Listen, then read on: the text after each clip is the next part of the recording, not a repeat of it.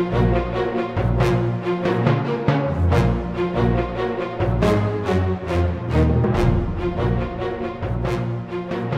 7th of May 1945. Adolf Hitler has been dead for a week and Berlin captured by the Red Army 5 days previously. The German armies in the Netherlands, Denmark and northwest Germany have surrendered to the British 2 days previously. The day before, the 6th of May, German forces in Bavaria and southern Germany had surrendered to the United States. Fighting continues against the Soviets in eastern Austria and western Czechoslovakia, Croatia and Mecklenburg in Germany. The Germans had begun brutally suppressing the Prague uprising even with complete surrender imminent. The new leader of Germany, Grand Admiral Karl Dönitz, is trying to delay the surrender as long as possible so that German soldiers and civilians can move west away from Soviet captivity. The Western Allies grow impatient, and on the 6th of May, Dönitz's representative to Eisenhower's HQ at Rheims, France, Admiral von Friedeburg, was told that the Allies demand immediate, simultaneous and unconditional surrender on all fronts. But even at this late date, Dönitz's U-boat service continues to carry out war operations against the Allies. Although Dönitz had issued an order on the morning of the 4th of May instructing all U-boats to stop all hostile actions against Allied shipping, this order had not been received by all of the 64 U-boats still at sea. A few continued with active operations against the enemy until the very end of the war. As surrender negotiations move into the last full day of World War II, the 7th of May, 3 boats carry out their combat orders to the letter and launched the very last U-boat attacks of 5 years of war.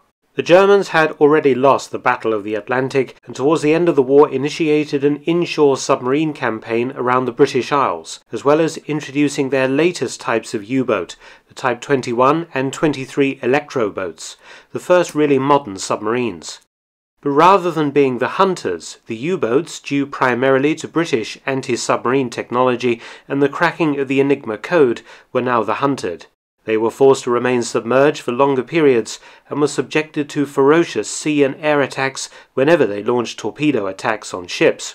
The Germans hoped that their new electro-boats, with higher underwater performances, enabling them to outrun Allied warships, would turn the tide, but they were introduced too late and in too few numbers to have an effect on the outcome of the war.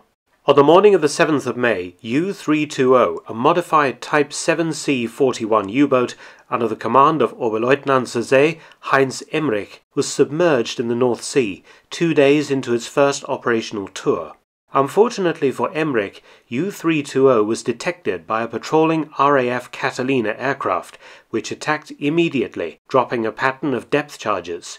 U-320 was damaged in the attack, and the circling Catalina noted patches of oil on the surface. The pilot dropped sonobuoys, a device used to detect underwater sounds, and recorded sounds of hammering. But short on fuel, the Catalina departed the scene. Emmerich started back towards his base in Norway, but the U-boat was doomed. U-320 was abandoned and scuttled by her crew on the 8th of May off the Norwegian coast, Emmerich and his crew all surviving. Soon after the Catalina attacked U-320, another Type 7C-41 U-boat, the U-1023, operating off Portland Bill, Dorset, on England's south coast, came to periscope depth, and her skipper, Kapitänleutnant Heinrich Schröteler, espied an interesting target. Schröteler, an ardent Nazi, had been awarded the Knight's Cross on the 2nd of May and had previously commanded U-667. Through his periscope, Schröteler saw a group of Norwegian minesweepers. He selected a target and began his attack, successfully torpedoing the NYMS 382, a small 335-ton vessel, killing 22 of her crew. The minesweeper sank rapidly and U-1023 slunk silently away without being detected. Around the same time U-1023 was making her attack, a very special U-boat was about to prove its deadly potential. U-2336, a Type 23 electro-boat, was 7 days into its first combat patrol off the Scottish coast, and had entered the Firth of Forth, busy with Allied shipping.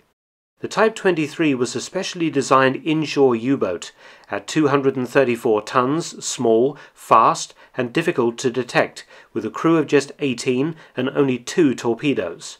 63 were built or under construction when the war ended, out of 980 planned vessels, but only 6 actually saw combat. Operating around the Scottish coast, they had sunk 2 ships so far. U-2336 had been commissioned in September 1944 and departed Larvik in Norway on the 1st of May on her only war patrol, commanded by Kapitän-Leutnant Emil Klusmeyer. U-2336 had no success until the 7th of May, when Klusmeyer happened upon convoy EN491, sailing from Scotland to Belfast in Northern Ireland.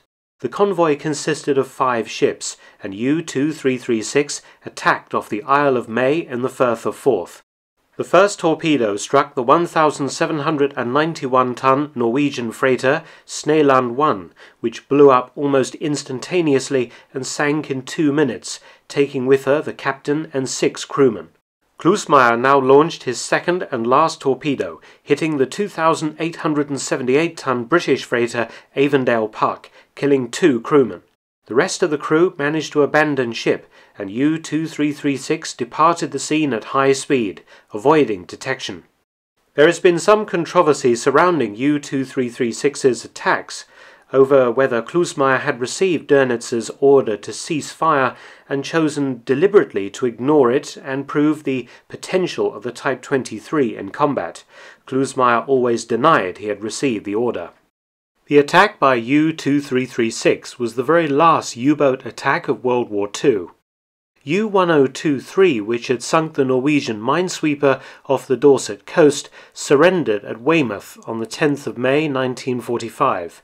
She was sunk as part of Operation Deadlight, a Royal Navy operation to dispose of captured U-boats. She went down on the 7th of January 1946. U-2336 met a similar fate. Surrendered on the 15th of May, she was sunk as a target by naval gunfire on the 3rd of January 1946 off Northern Ireland. Thanks for watching. Please subscribe, share and support my channel at PayPal and Patreon. Details in the description box below.